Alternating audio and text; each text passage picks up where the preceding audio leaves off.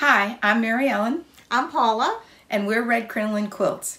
We're wishing we had some balloons, maybe some confetti, some of those great noisemakers because we are here to celebrate. We're very excited. Oh, because why are we excited? Our new book. Yes, book number 2, Step Back in Time, is out and ready to go to be at your local quilt store. And we hope you'll be as excited about it when you see it as we are. It was inspired by scraps. We've got plenty of scraps in our sewing room. We know you do too. And we decided we would do a book that would help you get rid of a lot of those scraps. Of course, what happens with scraps? They multiply overnight. Yes, like little rabbits. Little rabbits, yep. But it doesn't seem like you use them and then they never disappear. So everyone always has scraps. Right. And we're trying to get rid of them. This book has some small quilts in it, and it has large quilts. Things that you can maybe do in a long weekend, and then also some that you're going to want to spend a little bit of time on. You want to show them some of the small ones? Yes. Okay.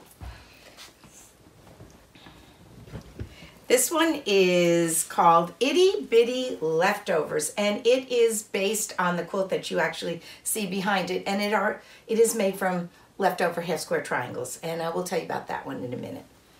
Okay, we like that one so much that we thought you might want to just be able to do it in 2 colors because everybody loves a 2-color quilt, and this one is called Pioneer Life. And you can still do that with scraps because you can change up and use a lot of different colors in it. And this one is called Wild Rose. Again, scrappy, but in this one we did what I like to call controlled scrappy. Yeah, it's all the pinks and browns you can find in your scrap bin with a few fabrics to tie the whole thing together. In this one, good border. Good Yes. border helps you pick what you need. So the other quilts that we have some large quilts too.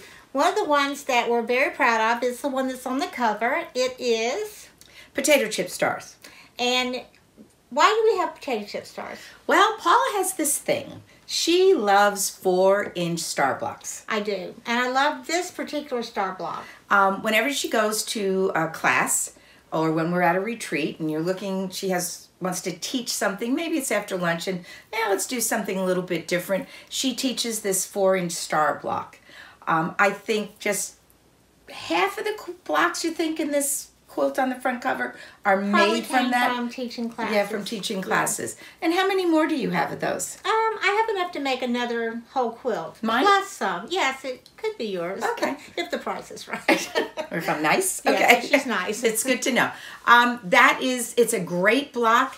Potato chip stars because it's like that old saying, bet you can't eat just one. And in this case, bet you can't make just one. Yes, and it is my mission to get everyone addicted to making this little block, or as addicted as I am to making it. And let's use up those scraps because Yes. this is the block that you're going to want to do it in. And then would you like to tell them the story behind Kentucky Stars? Yeah, this is Kentucky Baskets behind you.